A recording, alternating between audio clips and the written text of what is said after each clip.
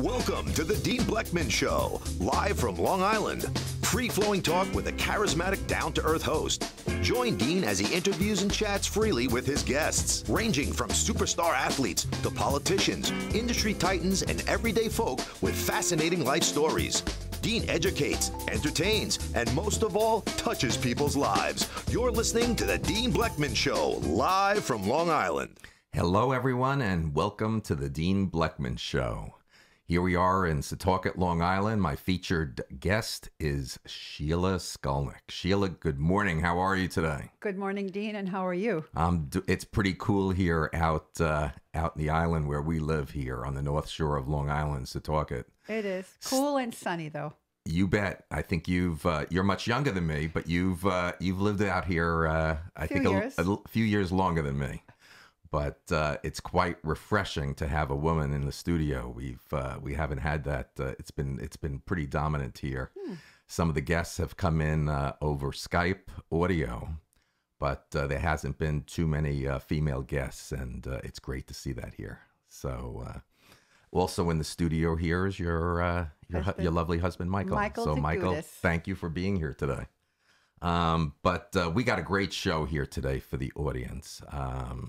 Very impressed. When I first started off the show, the vision was all subjects, all industries, everyone could come in here is welcome that has a story, an experience, and from what I know of yours, it's quite remarkable. And we always try here to inspire, motivate, and educate our audience. And you've been doing that your entire life. It's pretty impressive. You, these days, known as the business doctor, you're a professional trainer, coaching, business speaker, consultant, but going back to your early years in business, I can appreciate it more than anybody based on my experiences and my family's experiences in business. It's quite a story and experience that I'm anxious to have my audience hear. What happened to you in business? I mean, you created and started your own national and international hotel supply company with absolutely no money, no experiences, no mentors, and absolutely no connections. I mean, that's incredible, a story all by itself. I mean, you eventually, years later, you sold your business to a $6 billion company, which is the hotel supply division of Enterprise Rental Cars. I mean, you had incredible personal challenges growing up in poverty, almost non-existent education, dysfunctional home life, very dangerous neighborhood. You taught yourself to read in high school, really a tough mindset, a woman that really from your youthful ages, just really in the trenches. I think, how's that introduction? Is there anything that I missed there? No, I guess I can go home now. Did a good job. Okay. Did a good job. Always good to have some humor on the show besides inspiration and education and motivation. It's always great to laugh on the show. But thank you so much for coming here. I think we have our coldest 2 days here out on the North Shore of Long Island. We do. So, but like I says, it's sunny, so it's all good. So listen, let's just go back in time and really go back before you started your consulting business and your speaking. I mean, it all started really with your personal life story. I mean, even before you got into business, pretty challenging times for you growing up as a young woman. Mm-hmm. So at the end of the day, I'll start there. At the end of the day, I created a company, like you had mentioned, with no money, no connections, nothing, and grew it into a multi-million-dollar business. And I taught and trained myself everything that I needed to know. And because I had no mentors, it didn't have to look a certain way. And that was the secret of my success. I didn't know how I was supposed to do it or what I was supposed to do, so I just did it. So that made me very unique in the industry. So, but going back to my childhood, people always go, oh, you started this very elaborate business, blah, blah, blah. And, you know, they go, how did you do it? Did your parents get you money? Was it your husband's business? What was it? And I say, no, it's something I created out of need. You know, I didn't start off in the world saying, gee, I'm going to build a business. I started off in the world saying, you know, I want to grow up and be a mommy and have children and be married and live happily ever after. But somehow the thoughts in our brain don't always turn out how we wanted it. When I was a child, I grew up in Brooklyn housing projects called Howard Projects in East New York, which was still today one of the toughest, scariest places you can grow up. And, you know, I often think back, you know, how did I do what I do? I think it was my childhood experiences that taught me how to be in business, because business is survival from time to time. And my childhood was totally a time of surviving. And of course, as a little 4-year-old, 5-year-old, I didn't know I was surviving. I was just living day to day to day. But as I was going through my day, I was learning things, believe it or not, years later that would help me grow my business. So in my home, of course, it was a very difficult place because there were some problems in the home, and my schools were a nightmare. Half of the children could not speak English, and the other half had no parental guidance. There were 1,200 families in these projects. Wow. And the average family had 6 to 10 children. Wow. So even when I went to school for the first time, believe it or not, there were 2 kids in a seat. I remember that because I was looking for my seat, and I go, no seat. And someone says, well, go sit next to blah, blah, blah. And so I did. So went through school and learned nothing. It was just the matter of, you know, the teacher trying to get us to sit in our seats, stay still, and just be quiet.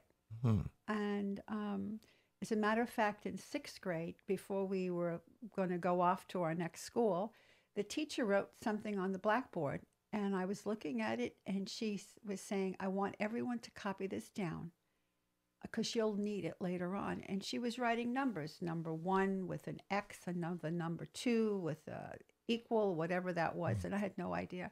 And she said, we all copied everything she wrote. And then she said, this is called the times table. Wow. And so I have an excuse. So we went from that school.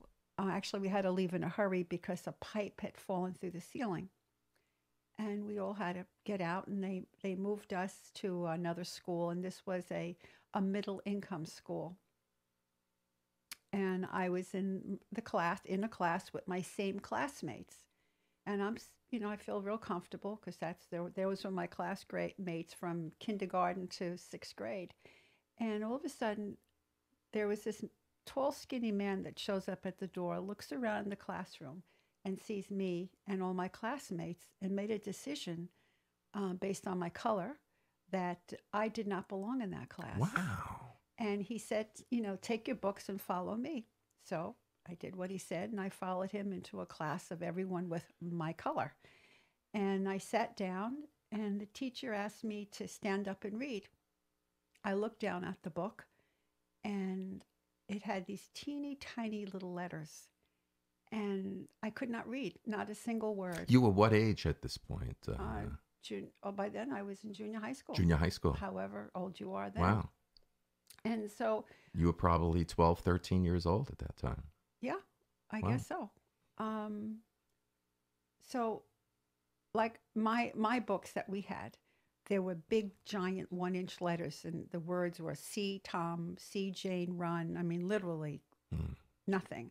So the teacher, after experiencing this with me, she left the room in a huff and told me to sit down. And then in came this tall, skinny man again, and with an angry-looking face, and said, follow me. And they put me in a class for the next 3 years for children with learning disabilities. Wow. And so there I stayed, still did not learn to read, still did not learn anything. And it was a horrific 3 years. So it's my understanding you self-taught yourself at home. Well, I got to high school. We had moved to another community. And what finally got us to move was I was walking with my dad, and I had said, Daddy, when am I going to get a big belly like my girlfriend Evelyn? That was the question I asked him, and the next thing I knew, we moved within 12 days somehow. We were gone. Really? We were gone. Wow. So then we moved into a middle-class community. And anyway, I got to go to this school called Tilden High School, which was one of the best schools in the 5 boroughs. Wow.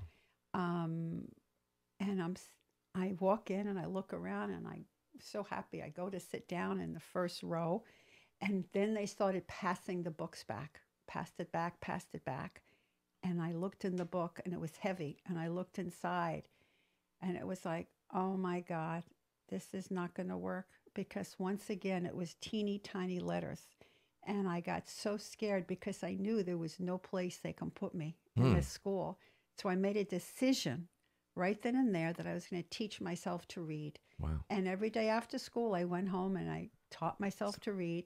And it took a full year for me to teach myself because there was no one to help teach me. And So you couldn't learn to read in school. You had to teach yourself at home. Yeah, there was. You were determined to do that. Yeah, who was going to teach me to read? Wow. Reading's a whole process all by itself. Right.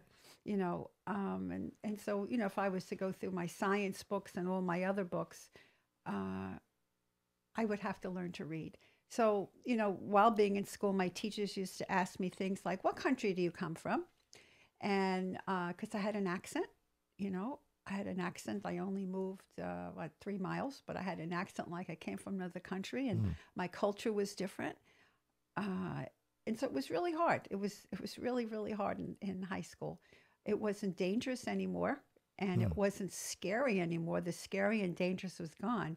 Now it was just a matter of getting myself to read and trying to catch up.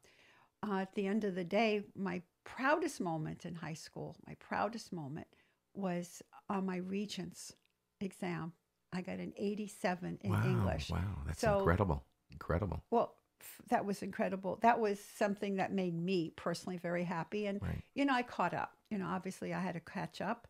And so that was all that was my training for business. So those experiences, childhood experiences there in those early years of school really catapulted, had a tremendous impact on you for what eventually became the remarkable business success that you later on in the years that followed. How about after high school? You went to college? I went to college. Where did you go to college? Brooklyn Community, I think it was. Okay. Then I got married, and the marriage didn't work out. Okay. And I knew that I'd have to earn a living if I was going to leave with my 2 sons. Okay. So I started selling Stanley Home products door to door, while my children were napping. And I discovered it was so cool. I'd knock on a door and I'd go inside and I'd say to the woman, oh, let me show you what this furniture polish can do. And I'd rub the table and it would shine. And I said, isn't this great? She says, yeah. And she'd buy a can. And I got all excited about that. Wow.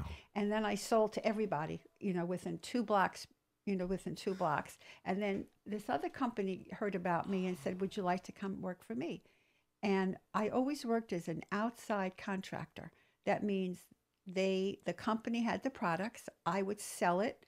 They would invoice it and they would deliver. Right. You were not a company employee. You were an outside contractor. Always. You were self-employed. Well, actually, I started my self-employment when I was going door to door selling Stanley Home products. So was this, I wanted to ask you, was this your really first job that you had, or did you have part-time, did you do part-time work? I never did part-time work. No. Because especially when I was in high school, I spent all my time teaching myself, training myself. I had all those years and years to try to catch up with. I was totally, it's like I just got plopped into education in high school. When people ask me that question, I'll never forget it. We had the Bleckmans, there was a lot of being in the trenches and some tough, difficult times. Matter of fact, my mom was my first guest. My 89-year-old mother from Delray Beach, Florida, was the first guest on my show. I thought that was very appropriate. And she's been on a couple of other times where we call her randomly. And every week I get letters and text messages. You got to have your mother on every week. But if you get a chance, you've got to listen to her show. You know, some of the most best times in her life were during those difficult times and those challenging times. And you know, I grew up in Freeport on the South Shore of Long Island. For anyone that doesn't know where Freeport is, and you know, as I told you and Mike when you came into the house. You know, the history of my family, 2 sets of twin boys, and then they had Dean, 5 sons, that I'll never forget, which a lot of that is kind of lost today in this young generation, that when people ask me what was my first job or work, I remember with my brothers and I, we used to go out there to the neighborhood, and we used to cut people's lawns, collectively, the 5 of us. When we'd have snowstorms, we would, in Freeport, we'd go from door to door, and we'd make some money shoveling people's driveways and their walks. I mean, you don't see that today. It's a different world. So that's why I wanted to get into. Well, that's why I wanted to get into, because it's easy to talk about all the great success we had and failures, because failures are important too to success in business. But I really wanted to go back into your early childhood years, because it really all starts there. First of all, those are years that were not happy, right, that were not great. Right. I don't have a single that was horrific. It was a nightmare for me. Okay. My good time came later in my life. I mean, growing up in insanity and in a horrific neighborhood, there are no good times there. Right. It's all 100% pure survival, which I survived, and I survived, you know. Yeah, it's a remarkable story. So the good part of it is, later in my life, I appreciate everything so much, where people go through periods of time where, you know, did this, done that. For me, everything was wonderful and terrific, and I'm just so thankful and grateful for everything that I have today. And I made it so by going and doing it.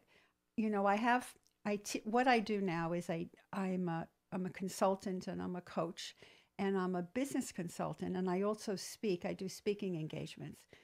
What I do is I train people on my principles of business, and my principles of business are based on my history. For example, the most important thing I teach and train is, if it's to be, it's up to me. You don't blame mom, dad, the culture, society, or anybody. You handle things yourself. You keep all your power right here within you, so you could make changes, so you can control your life, so you don't go, oh, my life's terrible because of blah, blah, blah. I could have done that, but for some reason I didn't, and don't tell me. I don't know why. I don't know why I took that path, but I just kept going and going and going, and I never had the thought, for whatever reason, that it wasn't, nothing was, for me, everything was possible. You know, every day I got up and I survived my household and got to school and back without getting hurt.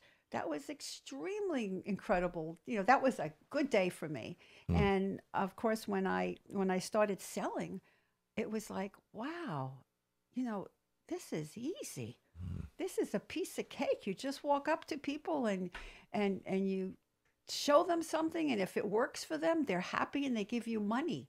It was like, wow, that is so cool. Sheila, I don't know how you feel, but this generation, this young generation now coming out of college, you know, before they even look at what fields they're going to go into or industries, I think, and you and I have this in common, because when I came into my business in '79, 4 of my brothers were inside Twin Lab in different capacities, whether it be manufacturing, product development, marketing, production. Nobody was in sales. And I decided to do that. And it was the most unbelievable learning experience for 3 decades for me to go through that. That when I speak to people today, and especially the young generation, just getting out of school, before they pursue being, whether it be an engineer, a lawyer, accountant, go into Wall Street, whatever passion or dream they want to do, I still think that the best day-to-day training that anyone can do just getting out of college is to get into sales in some way, whether it's pharmaceutical sales, whether it's a nutritional company, whether it's selling coat hangers, for just being facetious. Dean, I think every youngster, I think it's a great groundbreaking to experience the interpersonal relationships and the selling, and then move on to whatever field you want to get into. The thing about that is, when I built my company, okay, and it was elite companies worldwide, I took in housewives because I didn't have any money. In other words, I started with me, and then I hired one person, then another, as soon as I made money. And the one thing I learned that is you couldn't take a person, no matter how wonderful they were, and make them a salesperson. Wow. It really is a genetic thing. Yes, I agree with you. It's like you have it or you don't have it. I agree with you. So the one thing that I think young people should do is they should be entrepreneurial. They shouldn't go into a job saying, oh, I'll go to work for this company and they'll take care of me. You know, they'll take care of my life and my promotions, blah, blah, blah. No, I believe everyone should try to start their own business in some shape or form, and not go into life and saying, you know, I'll jump into this job and the job will take care of me. You know, but of course, you have to have the entrepreneurial spirit, which of course I don't know where that came from either. Right. But you know, it's there, and I did it. Well, as I said in the beginning of the show, I mean, we need to get into this because I want to hear the whole story, and I find it fascinating. Once again, what's so remarkable and appealing to me having you come here into the studio on the show is you don't meet too many people that either in the past, even my dad when he started the business, with what he had to start with, it's very unusual to hear either in the past, the present, or the future for me to sit with someone that says that starting a business with no money, no connections, no mentors, and creating a multi-million-dollar business. And I think for the audience, I think it's really important now to share your personal story of starting, building, and then remarkably selling this national and international hotel supplier company. So I'd love to hear more about it, and the audience, I think, would like to hear about it. Okay. It's just fascinating. First of all, it was very, very hard work. Number one. Number two, I was driven. I was really driven to make money. You know, I had children, and then my children needed more and more as they grew. But to start off with, I just, I went door to door to hotels, just like I did when I used to sell Stanley Home products in my community. Real quickly, why this area, this industry of lodging and hotel hospitality? Why that? Okay, I'm going to tell you. Go ahead. After I finished selling Stanley Home products, someone came to me from a regular janitorial supply house and asked me if I'd like to go work for them. Of course, it was still commission. I was still 1099, you know. And I used to go door to door instead of housewives.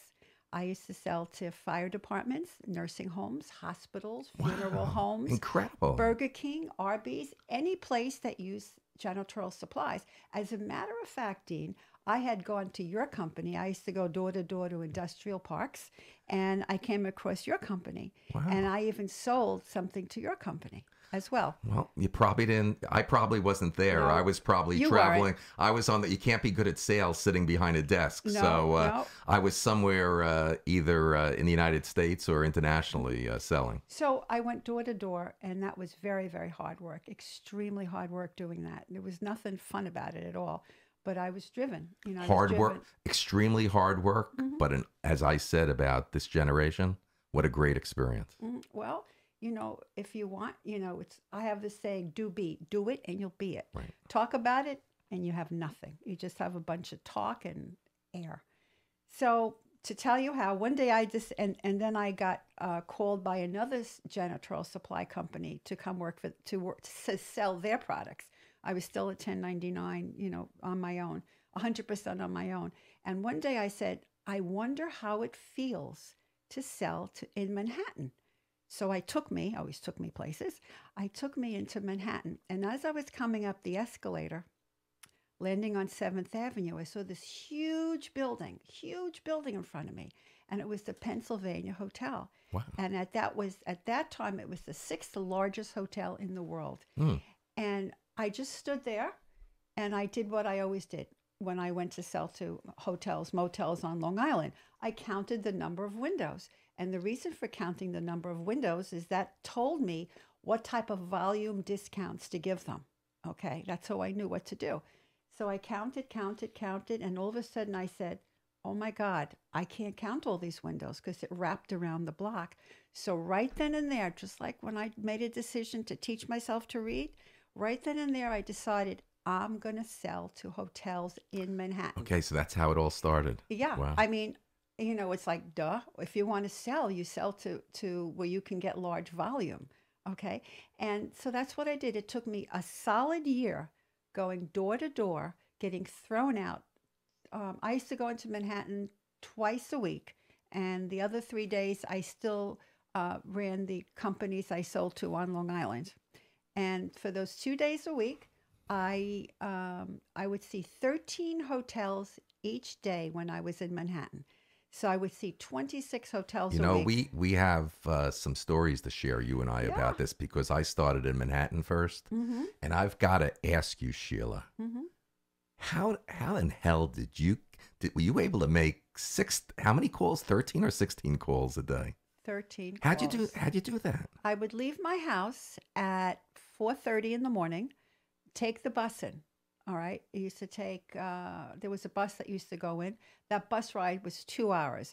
Get off, get out of the bus on, I think it was 34th and 3rd, then take another bus going all the way uptown to 65th Street, and I'd start uptown. And I'd get there in time for the executive housekeeper because they got there in the morning. Amazing. And who was the only salesman there at 7:30 in the morning? Sheila. Wow. And so that's what I used to do. And I used to work my way all the way downtown till I got to Penn Station.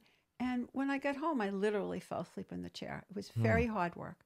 And in each building, I would see several different departments. So that's what I did. That's a remarkable story. And the way I used to get myself to go from the next hotel to the next hotel, right, is I used to say, if you see 3 more hotels, Sheila, when you get to the next hotel, I'm going to buy you a Nestle's Crunch bar.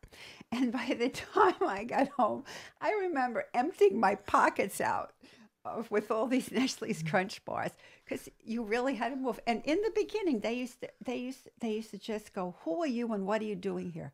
And I used to go, and then I taught myself.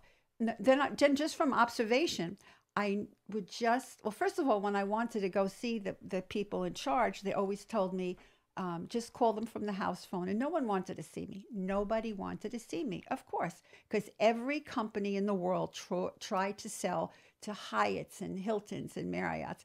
So I decided, this is a bunch of nonsense. So I said, there has to be a way to get to purchasing. So I went to the elevators, and I went up on the elevators, and I went on the floor, and I saw a maid's cart, and I go, she got up here from somewhere. So I searched the halls till I found the doors that took me to back of the house. And then I took the elevators downstairs to where purchasing was, housekeeping, food and beverage, and everybody was. And I had to walk around. I had to walk around as if I worked there. Not that I was some salesperson. And this is a great story. So I used to walk around like I knew where I was going, and sometimes I ran into dead ends till I finally found housekeeping. And I went in there and I introduced myself, and they said, who are you and what do you want? Get out. And I said, okay. And I just smiled and didn't say anything bad. But I learned how to handle this in the future because I used to keep coming back. Because I used to do something called the Sheila Pop, which means I used to go to the office. I would not step into the office. I would just say, hi, it's me again. I'm not coming in. I just want to show you that I'm still around, and I want to ask you one question. And this is the question everyone needs to write down if they already don't know it. What product are you looking for that your other suppliers have not given you? Or what pricing are you looking for that your other suppliers haven't given you? Or what service haven't you been getting? And they would tell me. And I still did not enter. And I write everything down. And every day I'd get this huge collection of things that these hotels did not have. And that taught me what to get. And I went to every trade show, not hotel show. I went to every trade show to find these products. I used to go to a trade show. No, but at this point in time, with what you're sharing with the audience right now and with me, at this point in time, this was not your own product or your own brand of products at this point in time. Weren't you a independent contractor for yourself representing another line at this point in history? Okay. Is that correct? That's true. Okay. So I skipped over stuff, but I'm going to go to that right now. So I would go door to door selling janitorial supplies to hotels. And then one day, one of the purchasing agents said to me, Sheila, I want you to bid. I want you to give me a quote on blah, blah, blah. And I said, well, I already did. She goes, I know you did. You did that from the company that you're an outside contractor for. She says, but I want you to give me a quote from your company. And I says, I'm very sorry, Nairis. I says, but I won't hurt the company that I'm working for. I won't double cross them. And she says, are you refusing to give me a price? You know, and I have thousands of rooms. And I says, I'm not refusing. I just don't think it's ethical to do that. In other words, to play two sides, And she says, you'll have to excuse me now, I'm busy. So I left. I was sad, but I felt I did the right thing because I don't believe in doing anything that I can't tell everybody about. By the time I got to my next hotel, she had already called up, I think, almost every purchasing agent in the city to say, look out, there's an honest woman roaming the streets. And that's actually how my business started to get better. And then I made a decision that, because they started asking me for things that, of course, my janitorial supply house didn't have. So what I would do is I would sell, if it had to do with the products he had, I would sell those products. If it was products that he did not offer, I would do it out of my own company. And I went and I incorporated and I created a company name. And then I started selling his products and my products. What was the name of your company? Elite Companies. Okay. And then So at this point, you were offering your own products that didn't compete with his products. Okay, and you were offering the third party products as well. I was offering his products as well, and it was going pretty good. So that's what I did. So so my first entree. What was really happening, Dean, was I was learning an industry by asking questions. I wasn't being a Me Too person, you know, like, I can get that for you too. I can get a better price. I did that, you know, when necessary, but I learned the industry and I learned things they needed more than they knew because I saw it from some 26 hotels a week plus. And I started creating products that was never in the industry before. For example, I created, you know, the iron and the ironing board in the guest room closet. That was me. Wow. Okay. You created that. I did. And you ever go in a hotel and you see a blanket in a blanket bag? Yes. That was me. Wow. Wrap Q-tips, cotton balls. So basically you invented those. I invented things. And that's because when I was in there, I was always observing. So how did I get to be so observant? Because when I lived in the projects, unless I can observe my environment deeply, I can be killed or raped or murdered. Wow. So it's those observation skills. Also, since I didn't know how to read, and I used to have to go through streets in Brooklyn, I didn't know how to read the signs. So I used to have to become like a tracker. So I used to go, okay, I'll make a right turn here. There's a white awning and this and that, because I used to love to take long walks, but how to get back. So because I had that not reading and all the situations, it taught me to have extra skills that I would never have had. Skills that came out because I was a survivor. So let's say with the ironing board, which was for me, not a big thing. When I used to do 17 trade shows a year across the country as my business grew, I used to call up housekeeping to bring up an ironing board. And then I used to put it under the bed because I knew if it was a 3,000 room Marriott and it was a business hotel, Unless I get this product the day before, I wasn't going to have it. Right. And so I said, I bet you everyone has this problem. So I went to operations and I said to them, how much do you pay for these 5 housemen to bring up irons and ironing boards? And he told me. And I says, even paying these people to do this all day long, I said, how much customer complaints? He said, a lot, because they couldn't, So I said, I made a proposal out. I says, you buy these products from me, put them in the rooms. You don't have to use those housemen to do that. You can have them do something else, and you'll get great praise from your clients. So they did.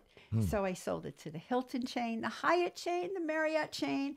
I sold all the chains, that one product, as well as other products. And it was all from knowledge of the industry. So if someone goes into business, they can't go in there blinded. They have to look around at everything. What they have to do is they have to look for opportunities. They're not going to just jump out at your face. It's not going to be something you read in a book at school. You have to use your mind. You have to say, what problems are there here that I can solve? And I did well. You did real well. So you decided you wanted to be in this industry called hospitality, hotel, lodging.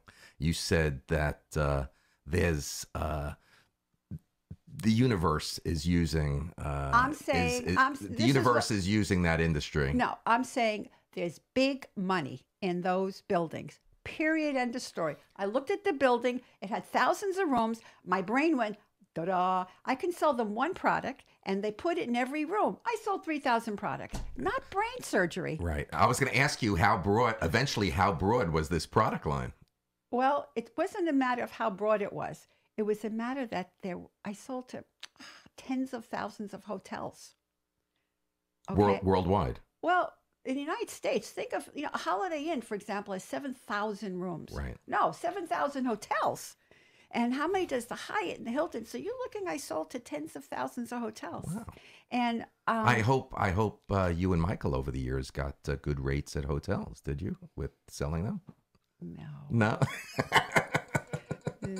I tell you, I was tickled pink when I finally got to go to a nice hotel and paid for it, because that's not where I was from.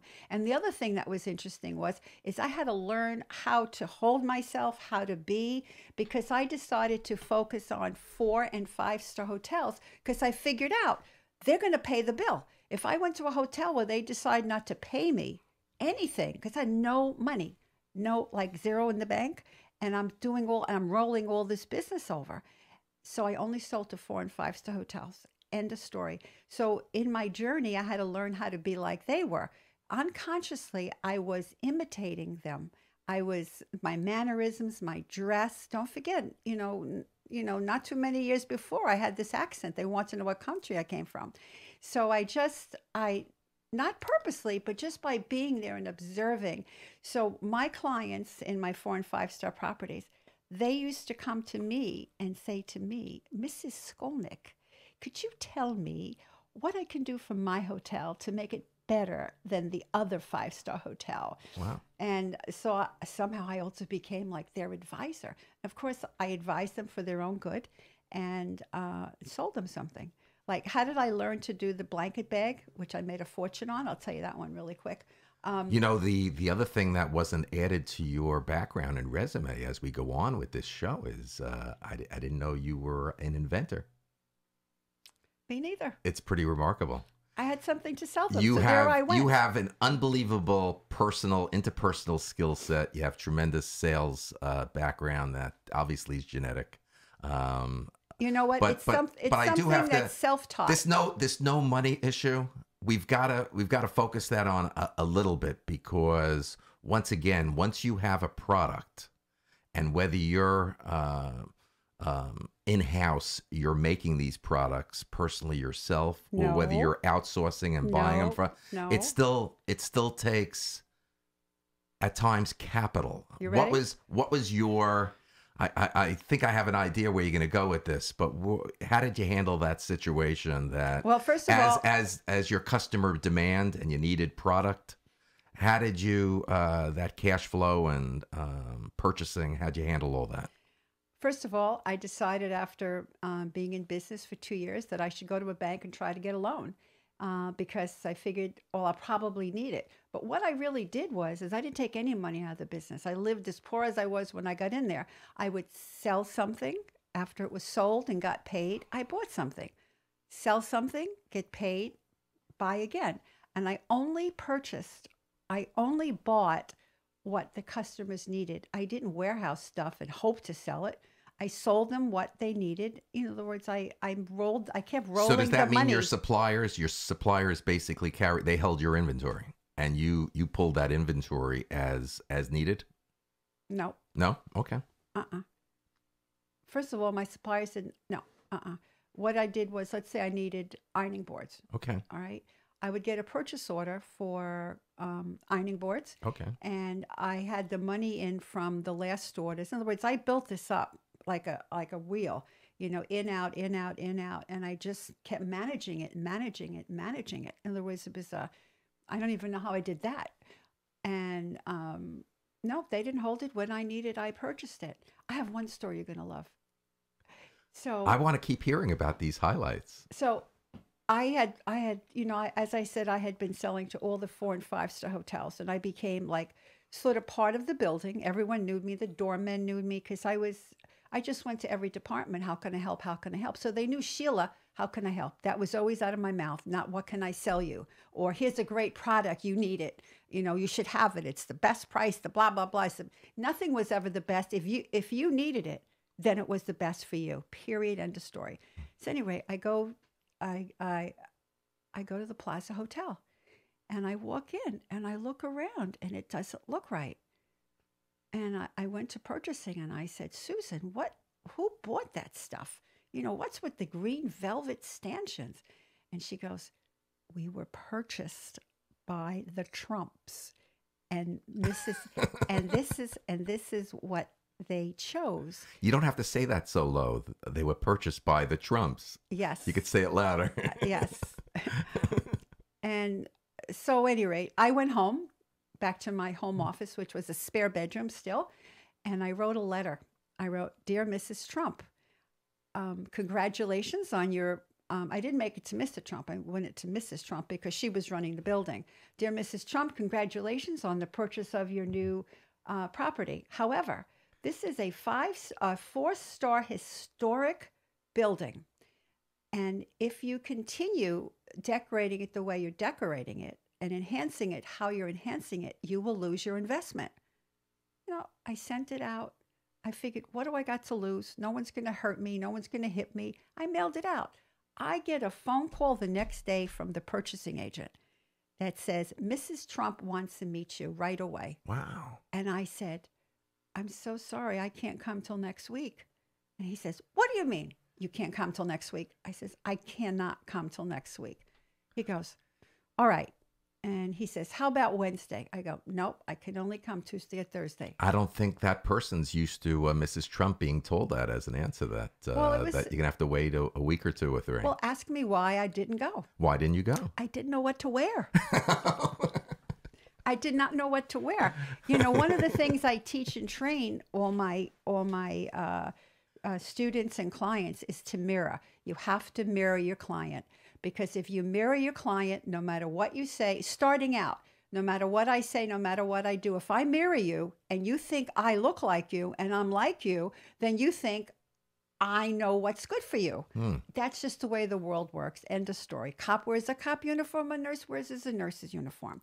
So I did go to the city the next day on an off day, and I stood on the corner of 5th Avenue and 57th Street, and I watched how the women, the high style women, what they wore. I always wore things like banker suit, very staunch, very whatever, very hardcore, man-like kind of ish, Right. And because I was the only female walking the halls, so I had to look very, not like a female, I had to look very hardcore, whatever that means. I figured out what to wear, and as a matter of fact, I noticed they were wearing these little cloth flowers on the jacket, and I bought a suit that had a peplum, and I thought about the color of the nail polish on my nails. And then I said, I think I got it together. I did this shopping, and I says, I think I look like high style, how she would probably how she would probably look like, and I had no idea. I go to see her. She opens the door. She is wearing the identical flower on her jacket that I was wearing, and I thought to myself, nailed it. So, you know, what a great story. Life is all stories. What a fascinating story. I teach and train this all day long, and so we went in. So after the initial reactions were good, we did a walkthrough of the property, and we got along great. She's a hard-working woman. I mean, she walked around in her spike heels. I think there were 800 employees. She knew them all. And I wound up selling them millions of dollars worth of merchandise. And unlike the things people say, I got paid all day. I think the audience is going to ask which Mrs. Trump this was. Ivana Trump. Ivana. Ivanka's the daughter. This is the mother. That's right. Because I always get asked. And I remember seeing her children with her in her office, and she was a great mother. And she used to be very strict with the children. I remember she used to go, you sit down and you wait till I'm finished and don't interrupt. So she really gave them discipline, and she gave them structure. And that's why she has such fine children. We traveled for many years, for about 15 years during the this time of year. We used to go with our kids when they were younger. We used to travel to Aspen. Mm-hmm. They talked me into skiing. I was too old at that point to start skiing. I did it along with them for 15 years, but we had a chance to meet Ivana during those years in Aspen. That she's quite a lady, and from what we were able to experience and see, and from what I hear from people, a very big part of the reason how those children have turned out today. Unbelievable, and they were respectful, and she wasn't the kind of mother that just shooed them off. You know, she was European, and they grew up with European discipline. Right. And when I hear the boys on TV now talking, the first thing I thought of was, I know that voice. And they have the tonality of their mom. Right. You know how genetically you have certain things, right. And they had the same type of speed in talking, just like their mom did. I get goosebumps. I go, oh, look how the kids turned out. They're so good. Look how the daughters turned out. Oh my God, she's there. Well, it's trickled down. I believe totally in trickle down, and it all trickled well. So anyway, that was my experience. So let's move on with your company. It went on for how many years before, and how many employees, and at some point you decided to sell it to a huge $6 billion company. This company called Enterprise. No, I didn't. No, I didn't. No. Okay, so let's hear the history. Well, first of all, with my employees, I came into the company. I mean, I started this company from my house, and then I realized, oh my God, I can't answer this phone and talk to this phone. Then I said, I got to get someone to help me. So I got, minimum wage, and I kept getting minimum wage housewives because that's all I could afford. And as it turned out, that was the best thing that ever happened, because I trained them how I thought, and how I thought I made up, because I never did any of this work before. I never did accounting or purchasing or sales, or I never did any of those things. I just made everything up as I went along. And it was just, for me, all based on what I saw was needed, not something I learned that this is how it's supposed to be, because there's no such thing as how it's supposed to be. And so I taught them, and they all mirrored me. Wow. And because I used to sit, as my company grew, I had more and more employees, and I used to teach and train them. I used to be with them all the time. Not all the time, but I didn't have everyone separated. I wanted them all to be in the same huge room, so they can hear each other, so they can hear the problems and situations. And I still have my core employees, wow. My core management group, because I really love them and they love me, and that's sort of like even weird. But it all worked because they knew I felt that the most important thing, even before a customer, is your employees, because it's your employees that take care of your customers. So you have to treat your employees like gold, because don't forget, when I'm not there, I'm off on my 17 trade shows or in the city working, they're running my company. Now, I never had things like managers or people in charge. Everyone everyone had responsibilities to take care of, and they all took care of all their responsibilities. And when I was away, I never had to think for a second things weren't being done, or, because if I had an employee that came into the mix that wasn't good, like they say, one bad apple destroys the bunch, which, by the way, they do. I used to have them leave. I didn't tell them it was them. I used to say it was me. But, and I kept a really solid group that were like this. One of my employees, I bet you equal 20 of anyone else's employees, guaranteed, because we were strong. And I had circle ups where we all discussed what was going on, and I encouraged everyone to interact, interplay. Plus, I created a computer system. It's back in the day. That turned out to be one of the fastest systems to work, because I couldn't keep up with the number of clients without a really fast and good, solid computer system.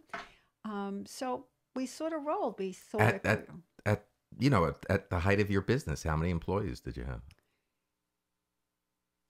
Well, I had outside contractors around the country. Right. Because don't forget, it was a country, it was all over.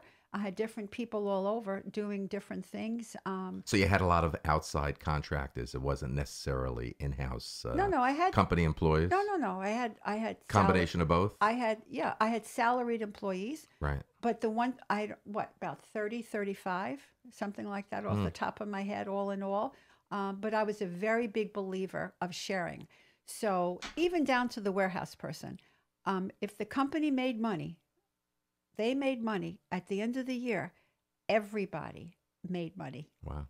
So I made them all part of the company. I mean, they were all part. They all got money from I made money, they made money, even when I sold my business. Now I see why you've got this business and speaking and teaching and coaching, because you had a fully integrated philosophy and culture for so many years that worked,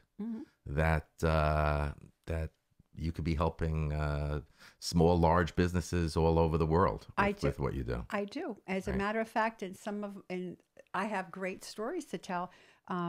For example, if it's to be, it's up to me, right? I teach that everything I teach with a story, and I teach with a why. And the stories are all my stories. So there weren't stories that I read in a book or that someone told me. These are actually what I did, what occurred many, many times. And I tell them, look, this happened. Then because of this happening, this happened. Cause and effect with actual examples. And I think I have 47 of them. But I teach and train that, and that's what I speak about. And the other thing I teach them is to act as if. Remember I said to you, I came from a culture that was less than less. And then when I went into the lodging industry, I had to change how I was. I had to sit a certain way. I didn't do it on purpose. It was like natural to just copy. And I taught them to act as if. So these wonderful, wonderful women, they didn't come from any money at all. And when they used to have to go in the field, because some of them I did make go in the field because they had the ability, I used to make sure they wore pearls. And I used to tell them how to dress. I used to tell them, in other words, you have to act as if you belong somewhere. You have to act as if you know what you're talking about. Of course, don't talk unless you know what you're talking about. The one thing I teach everybody is if you don't know the answer, don't say that. Don't give an answer, please. I say, just say, I will get back to you, and we'll find it out. So you had legitimacy, and all my clients knew that I was doing what was right and best for them. So act as if was huge, because I used to walk into hotels, and I used to, after I quit sneaking upstairs, I started going, why should I sneak, go upstairs and then go down the elevator, the side elevator down to the basement? I go, I'm going right through security. So chutzpah, major chutzpah. So you had all the chutzpah. You knew. So I used to walk through security. Whatever you had to do to get the right person's attention and close a purchase order in the hotel. No. Whatever was the most important thing, whatever was right for them. People see through you. Big business see through you in a second. You might have sold one thing to one hotel that wasn't good and got paid, but you're not selling the other 30,000. So you always have to look big, big, big, big picture. Okay, so once again, as we discussed with your lovely husband, I think we're going to have many shows that you come back on that we could do, because we could go on and on. I know. But at some time, and this is just fascinating, your whole life story, your personal story, as well as your business story.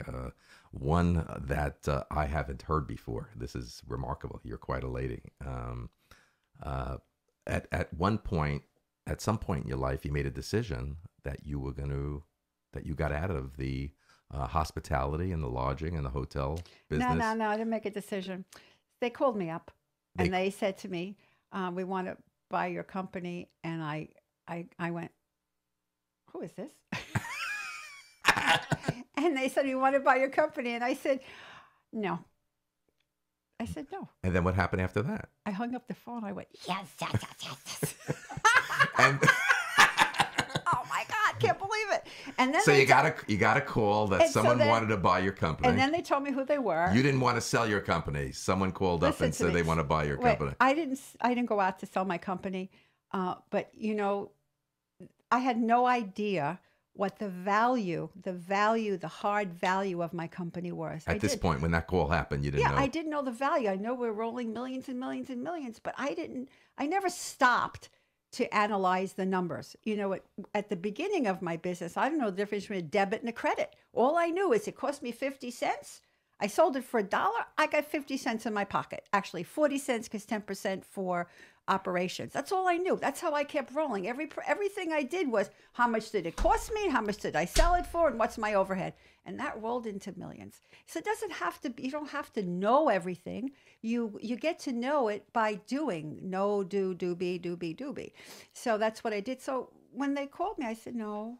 And then they kept throwing numbers at me. And I kept going, Sheila, what if this ends? So then, of course, I said yes. So it was as a matter of fact, I got to meet Jack Taylor, who just died at 94 or something. And I hadn't said yes to the numbers yet. So they invited me on his yacht. That's the Jack Taylor, the owner of Enterprise and the founder of Enterprise Rent-A-Car. And I went on his... He recently passed away? Yeah. And we went on his yacht, and it was fabulous. And wow. he just loved us.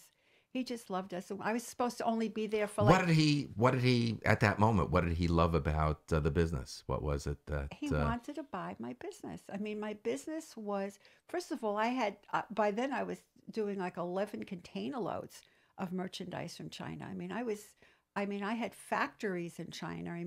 I manufactured products in China. I was the manufacturer. So my profit levels, profit was through the roof, because I used to buy something for, let's say, I don't know, $10, sell it for $30. So the profit level, and I had good quality products. I had my sources overseas.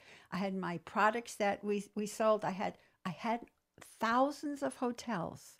And I created a database, what they call, a database with everyone's name, address, not just name and address, but what their children were, all details that anyone can just sit into the computer and take over and fly the plane, because my business was solid. I was very, very big on if someone, I always thought to myself, what if one of my salespeople left? What were they doing? So everything had to go into my database. Everything went in there.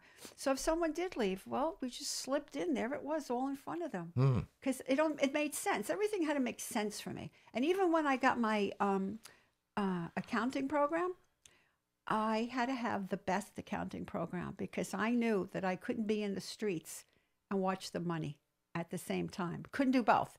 So I had to have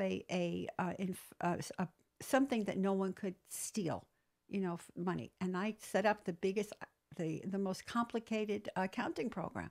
So we had the best databases. We had the fastest computers. No one had computers faster than mine for that price. So what year was it that you sold the business to Enterprise? I don't want to tell you. A long time ago. Long time ago? Okay, so once again, you sold the business, and then you got into. Oh, by the way, Enterprise was wonderful people, like probably the best people you'll ever meet in your life. Wow. Seriously, they were great people. That's super. Well, congratulations. That's a great story. That's a really great story. Thank you. Then how did it all come about, getting into personal training and coaching and first of all, when speaking and all the things that you do today? First of all, when I sold the business, they had asked me to stay on, and I helped run the company for, I don't know, a year or so. And then I just didn't want to, because they were not, it wasn't how I wanted it to be, how I knew it to be. So, and it doesn't really matter. How did it happen? I stopped working, and it was like I went through a windshield, a car crashing into a wall, because a body in motion tends to stay in motion. You know, I was young.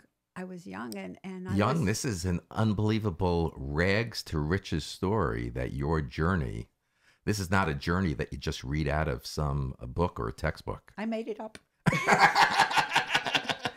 I did. Well, you know, maybe not knowing how to read was great, because Michael's sitting here in the studio. Your husband, Michael, great guy. He's laughing as he's listening. From God. He's quite a guy. He's quite a guy. As man. I told you when you met Sharon earlier, and you had a chance to have her great muffins here, as lovely. all my guests. His wife, by the way, is beautiful. An incredible figure. Thank you very much. Thank you very much. Really appreciate that. But, you know, one of the great satisfactions I told you guys when you came here today is I love talking to people, and all through this radio show just being launched this past July, all the new people that I get a chance to meet and the stories that I hear just like yours are just a great experience.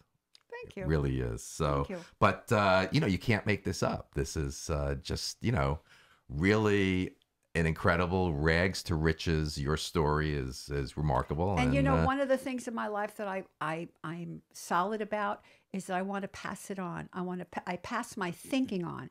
I pass my how I do things on.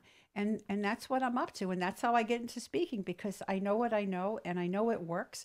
And I just want to share it in a bigger way with business people. So, Sheila, you still feel, even in this time, in this day and age, even the younger generation, or just people wanting to start a new business, that they could really start it that way, the way you did it back in your old days? Yeah.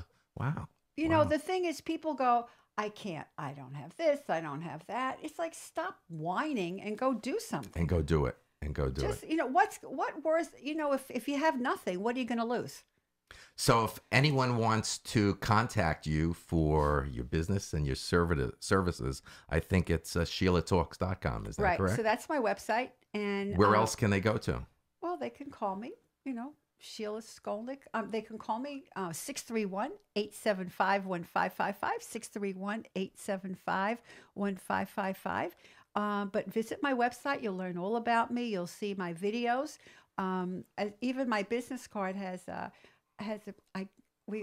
did a talk in Chicago, and I got a standing ovation. And that was my first standing ovation, because I hadn't done much talking.